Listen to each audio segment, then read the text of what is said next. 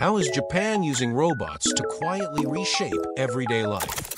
First, meet robot caregivers in elder homes.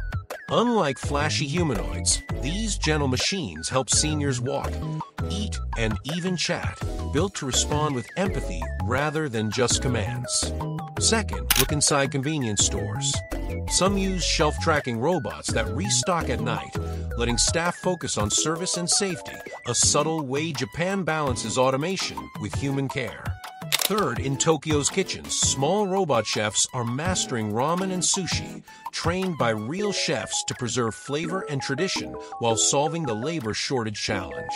In Japan, robots aren't taking over, they're fitting in, gracefully blending with human routines. If you enjoyed exploring Japan's future tech, like this video and subscribe to JapanDecoder for more hidden stories from modern Japan.